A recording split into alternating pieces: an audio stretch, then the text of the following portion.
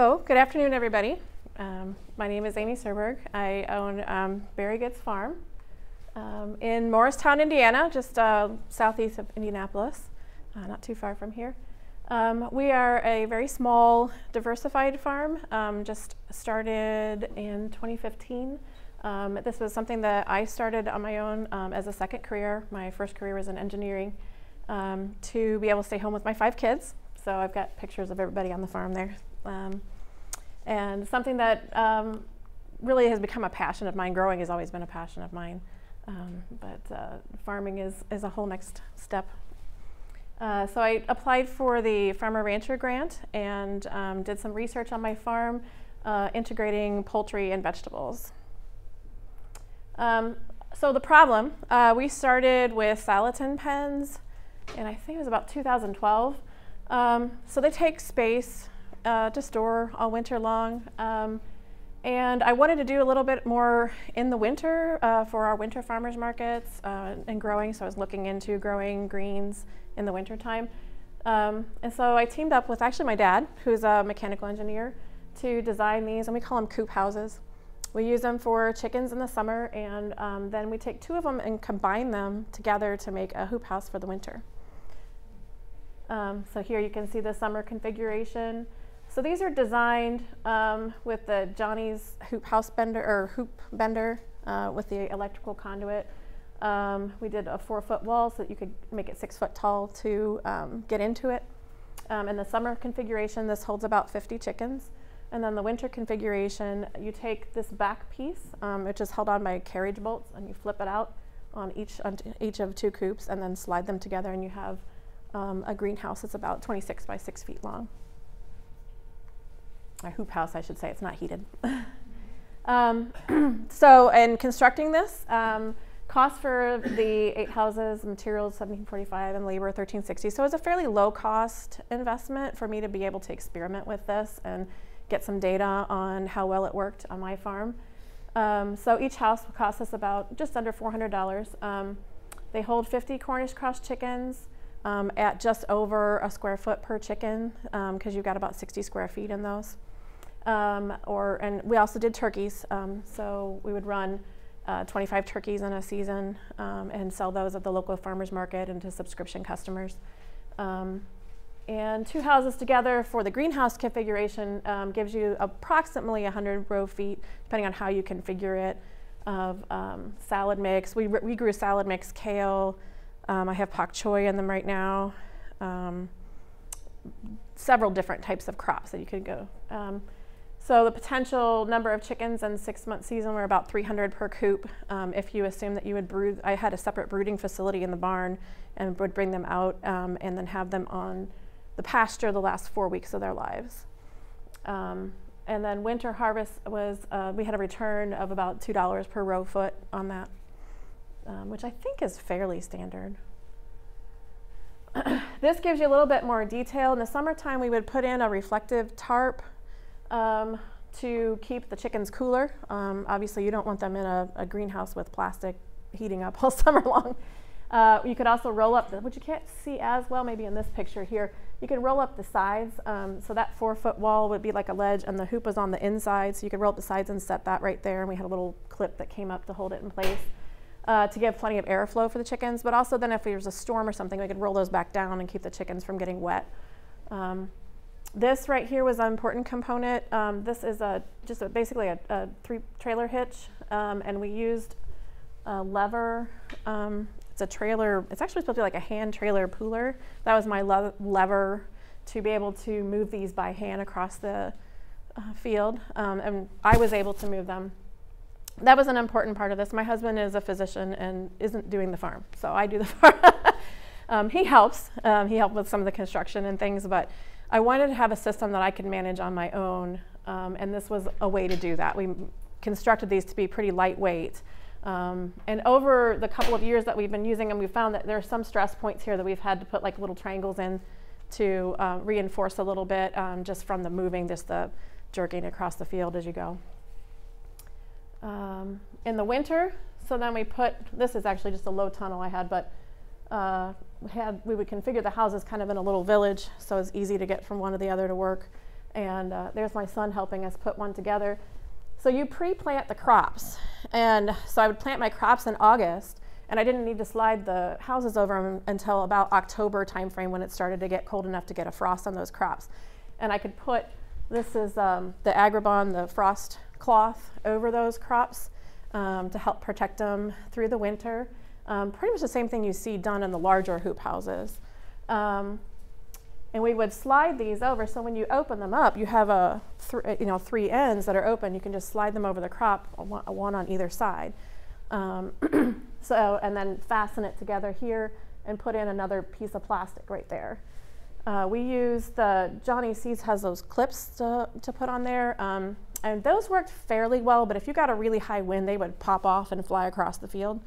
So one of the things that we were playing with, and we haven't done yet actually, is doing some string across there, like greenhouse string, just to kind of hold things down a little bit better.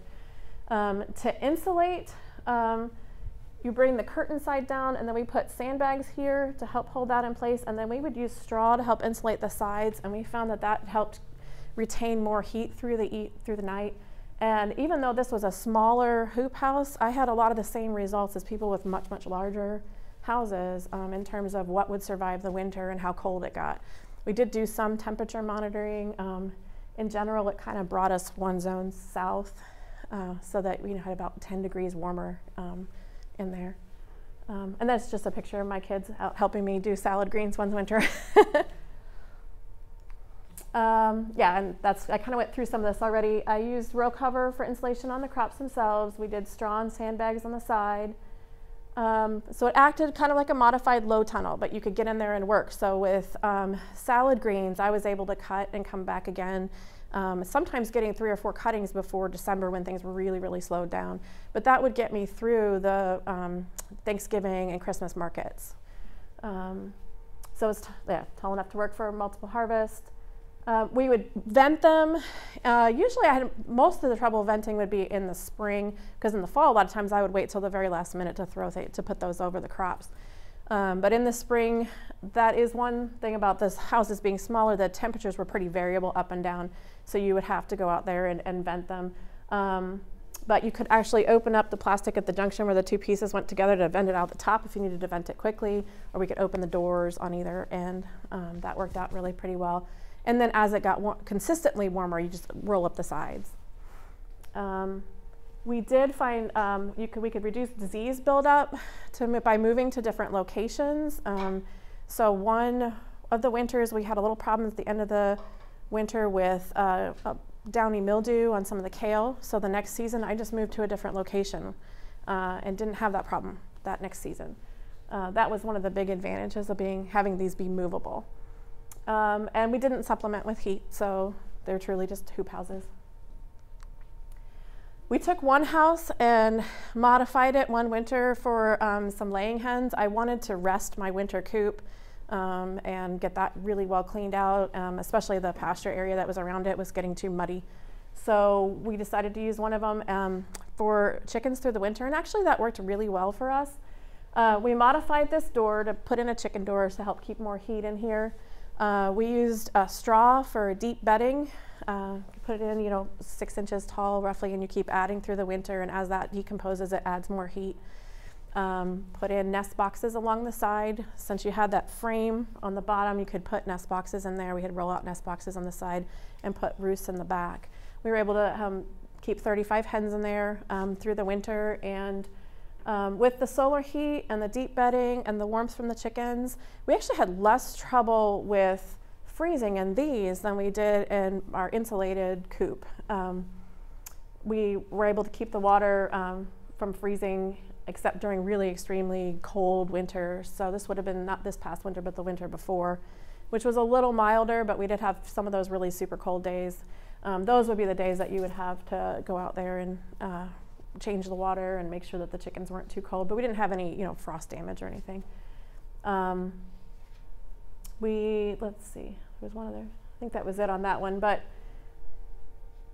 that did work out very well for us. And then you have a place you can move your winter coop as well, so they're not married to one spot. We did testing during this, and this was part of the research project. Did some soil testing. I don't know if you can see that real well with the light on this or not, but you can see the strip where we were going. And yeah, anybody that's familiar with the Salatin method, this is what the Salatin fields look like. You know, when you're moving your chickens across the field, they're fertilizing that area that they're moving in. And it gave us controlled fertilization. I was able to run them between my rows of blackberries. I could run them, in this case, I was running them up toward my orchard area. And our soil test, we took over 2 years for the project.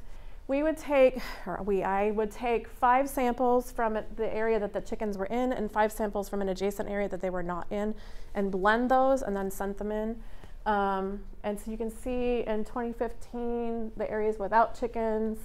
This is your percent organic matter, phosphorus, and then so this was without chickens, and this is where the chickens had run. And same thing in 2016. Saw slight increases, so you're getting some increase in nutrients and organic matter, but it's not like a huge amount all at once. I know there's a lot more research that has been done on the soil impact here. This is just kind of an overview that we have. So.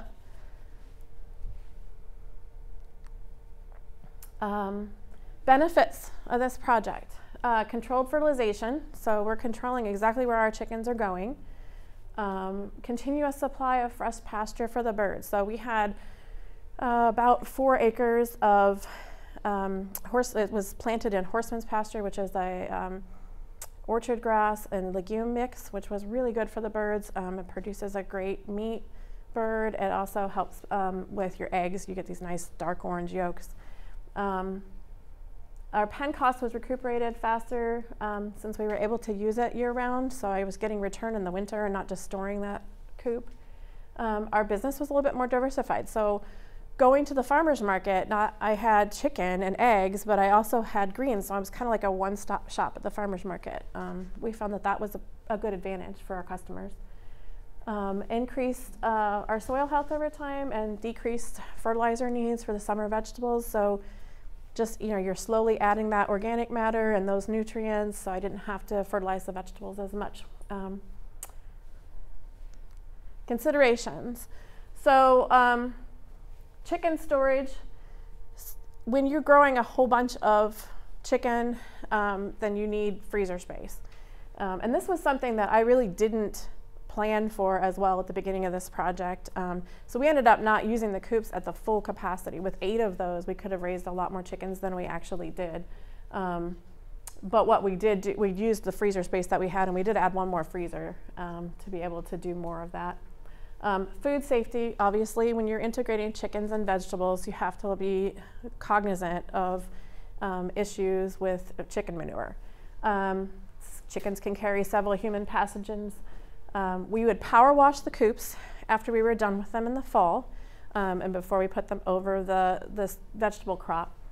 And then we would also use cover crops or thyme between when we ran a chicken in a certain area or ran a coop through a certain area and when we would plant the vegetables. So I would allow that pasture mix to grow for a little while and making sure that we were following at least the organic standards of 120 days between the manure application and the vegetables.